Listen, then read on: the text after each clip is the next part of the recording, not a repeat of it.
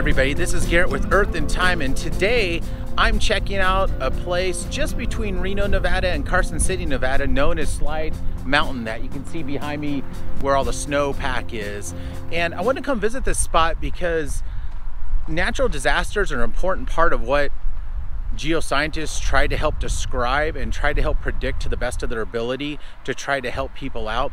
And this is a nice example of a large landslide behind me that I want to show you what a landslide deposit looks like, talk a little bit about the history here associated with Slide Mountain, and then thinking forward, knowing that we've had record rainfall or at least close to record rainfall and snowfall in California and this northern parts of Nevada. The idea that, you know, things like this landslide could get triggered here, so it's good to try to educate people on that as well. So please join me to learn a little bit more about Slide Mountain here in northern Nevada.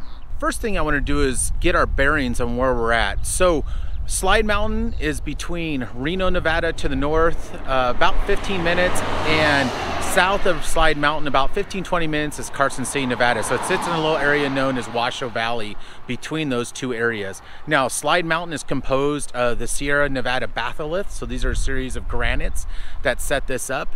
And the slide itself is a series of slides, somewhere between 10 and 12 slides as I understand it, with the latest being 1983. So we're going to go take a look and drive over what's known as the toe of the landslide, and we'll talk a little bit more about the landslides. I'll show some diagrams on my whiteboard as well. Here's a quick pan just south of Slide Mountain, just showing what the mountain and the topography looks like. Slide Mountain actually is this mountain right here. And what you can see is there's a kind of a fresh face. You can see the snow and you can see the light gray underneath it. That's the fresh face from where the slide actually came down. But I wanted to give you an image of it from this point of view. And what I'm going to do is I'm going to drive down this road, which is alternate 395 business, I believe. And we're going to drive over what we call the toe of the landslide.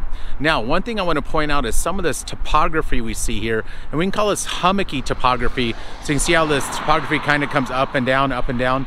A lot of this is most likely composed of landslides as well that have come down off the Sierra Nevada mountains there on very wet years, or maybe earthquakes have triggered them as well. There is a large fault zone that runs through this area also, and we've seen that in one of my other videos that I'll link to up here, known as the Genoa fault zone, which is about 30-40 minutes south of where I'm at right now. So as we look at Slide Mountain again, we can see this hummocky topography. And what I'm going to do, I'll drive down and we're going to drive over the toe, or what we call the toe, the end of the landslide. So let's learn a little bit more about landslide morphology on my whiteboard. And to the whiteboard. So here's a quick cross-sectional sketch of what a landslide would look like. So we have our mountain here traced in black, and you can imagine the original mountain actually came out here and then came down something like that. But what happens is there's a failure due to gravity, and a whole chunk of the mountain slides down as a landslide. And the landslide can be described in different parts. So the main parts for today's discussion, for what we're looking at today, is the scarp, which is where the material originally was attached to. So that'd be the top of the mountain. So all this material, you can imagine sliding it back up like a puzzle piece and reattaching it up here. But because we know it all slid down, it's here now. And this is called the scarp, the place where this landslide material originated at. And if we follow down, a lot of times it's hummocky and it's bumpy through here. And eventually we get to the toe, or the end of the landslide. And we're actually going to go take a look at the toe today here at Slide Mountain as well. And we'll have a good view of the scarp as we're driving around. And I'll point both of those out to you. This is the general terminology and morphology of a landslide. I was heading north along the road, this business 395, and I wanted to stop here, getting a little closer to Slide Mountain that you can see here in the background. But what I wanted to show is another look at some of the topography here. And a lot of this topography is most likely related to landslide as well. And actually, unfortunately, you can see there's some fire damage where there's old, the pine trees have been burned up there as well. But I also wanted to show from Slide Mountain, although we have a hill in front of us that itself is probably part of an old landslide, the toe that we're going to go drive across and look at is located right in this area, and that's the toe to this Slide Mountain landslide. And I believe the 1983 slide comes all the way down into this area. But if there's others who have expertise in this section, please feel free to comment down below. So although I'm here to talk about geology, I wanted to stop and show you these cranes. I think these are maybe sand cranes. They're out here in the field as I'm driving towards Slide Mountain, which is just off to my left, but it's not very often I get to see cranes. And this is probably the closest I've ever seen cranes that aren't in a zoo. So this is really cool, and I wanted to share it with all of you as well. You can see they're rooting in this area. From a geology point of view, you can see the other mountain range on the other side that sets up this valley. So I'm still heading north along this 395 business route, and I wanted to stop, and I'm right by an area known as Bowers Mansion, which is an old 1800s mansion where the Bowers family made their fortune, the Comstock Lode, and built a beautiful home here that you can do tours on the weekends.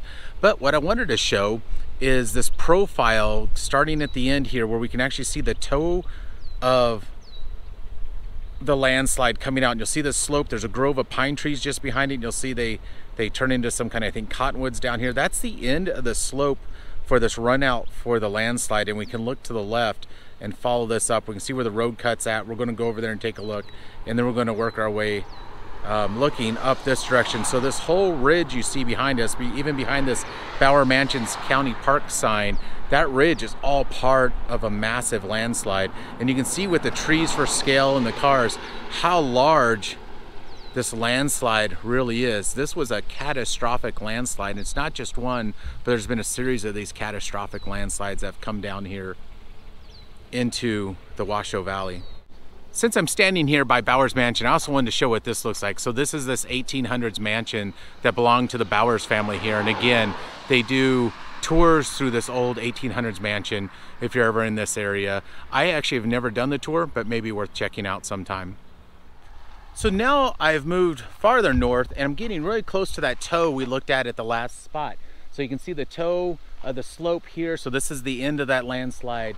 They have the road cut through it, and then it continues off down to the right, and we saw that from the last stop from a distance. But I want to get up close to this area and show you Slide Mountain behind me, where you can see what they call the scarp.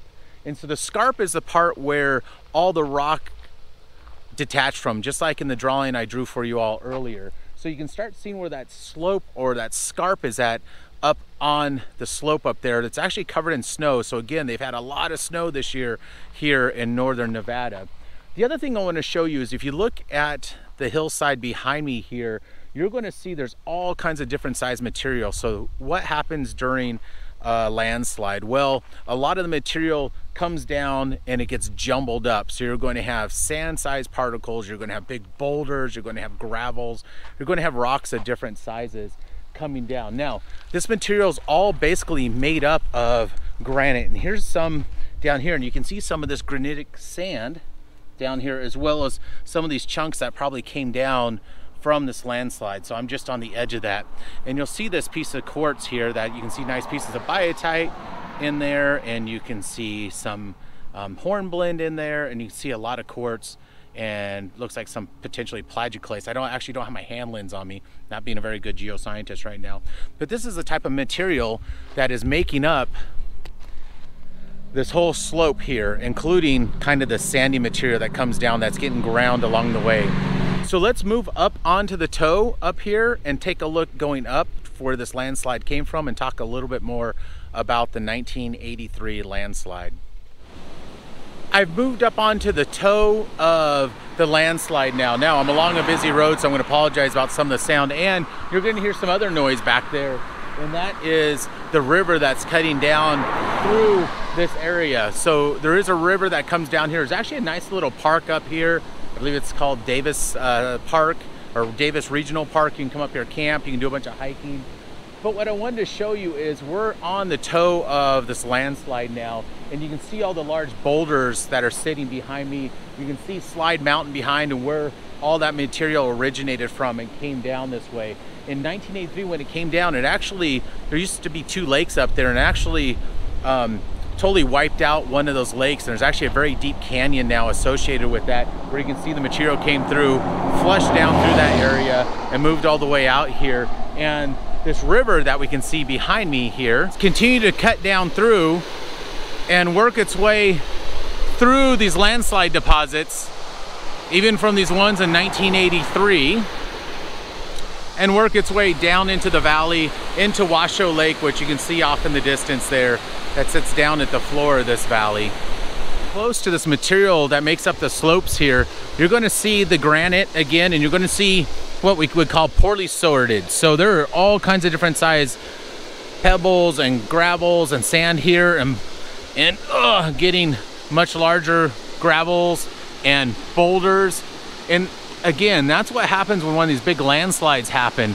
It's just an amalgamation of a lot of different material, or different size material, all coming down and being ground up and crushed and moved out because of gravity, because of that failure up there on the slope. And you can actually still see the scarp area where this all came from.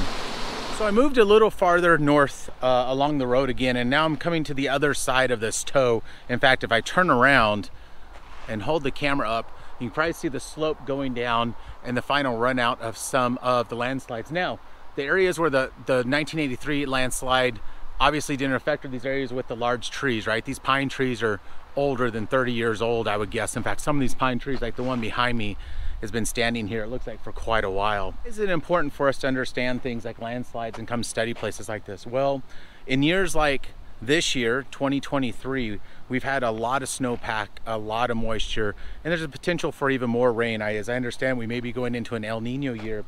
And with that, that means we have more risk of these landslides occurring. As the water from the snow melt starts coming down, it starts loosening up the rocks up dip of us, right? And then everything's based on gravity. So granite is naturally fractured, and it has a series of fractures in it, and it has zones of weakness associated with it. So the water, through freeze-thaw action, so in the winter time or when it gets cold, it freezes, it can start fracturing or cracking that rock through time. And if you add water as it starts to melt, it can lubricate those cracks, and because of gravity, eventually this whole landslide is going to come down, much like the diagram I drew you earlier on the little whiteboard. So it's important for us to understand these and come study these types of environments and try to understand historic landslides so we can get an idea how they can affect people today. In this case, there's been a number of studies done studying the various different landslides and trying to figure out how far out do they actually come from the mountain, to give us an idea, a buffer zone, if you will, to try to think about how to help protect communities and try to help protect people and infrastructure. So as geoscientists, this is one of the things that we do, and it's really important for us to come study places like this. Slide Mountain is a beautiful example of one of these large landslide events, especially the 1983 one. So with that being said, I hope you all enjoyed this video. I hope you all learned something.